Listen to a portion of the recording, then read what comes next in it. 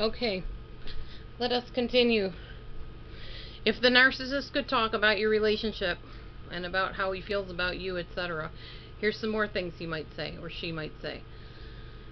We are in this relationship right now, you think. But once I find something new and shiny to interest me, you are so easy to forget. Sort of like toys. When I'm playing with my Barbies and it gets monotonous, I throw her under the bed or pick up a new toy, and I might not even see her again until a long time later. Out of sight, out of mind for me. Unless the whim hits me to maybe look for her once in a while if I'm curious as to the state she might be in. You know, with the dog chewing everything up in sight. I don't really care if the dog chews the doll, though, but sometimes I do wonder if he did. I have a new toy now, and for the time being, it amuses me. He also might say, why do I love you? I say I love you because you're what I can't be. And you have something I want for myself. You are nice looking. You have money. You're secure in your own skin. You're a leader at your company. I don't really have any of this. Probably could never hope to have any of this. But I know I long for it, and if I hook up with you, I can have it through you. Sometimes I'll give you whatever it is I think you want or need, but then when I choose to, I'll simply stop associating with you. Or I might pick someone to hang out with in front of you, because I enjoy making you nervous and envious. You will always take me back because you enjoy the excitement of my cat and mouse game. You like the excitement of constant crisis and chaos around you.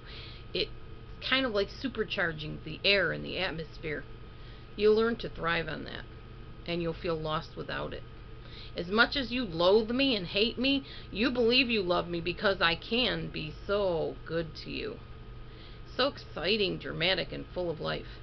You are so used to all the chaos in our relationship that you have learned your role very well. And you have no clue how you will survive without all this supercharged stuff that I'm doing to you and the things that are happening around you. I can stir up feelings of shame in you so easily because I know you have very low self-esteem. That's how I got you in the first place. You'll do anything I want because you don't want me to ignore you or leave you or replace you. It's your biggest fear, and I know it. I also know that you don't feel good about yourself unless you're taking care of other people. In fact, you will even ignore your own needs as long as mine are being met. Mine never end. What you do will never fill the endless pit inside me, so I'll have you around for a while trying to fill it. This just saves time and energy that I'd have to use finding my next supply person. I also know that if I can humiliate you when you try to tell me what you need, you'll probably flip out and go do drugs or injure yourself or try to kill yourself or whatever. You are a real wimp, but you are my wimp for the moment. And I have you right where I need you to be. Ashamed, guilty, confused, depressed, and too scared to leave me and take away my supply that keeps me feeling like I exist. When you're really good to me, it makes no sense to me. I mean, I sure wouldn't want to stay with someone like me. So why? Why do you stay?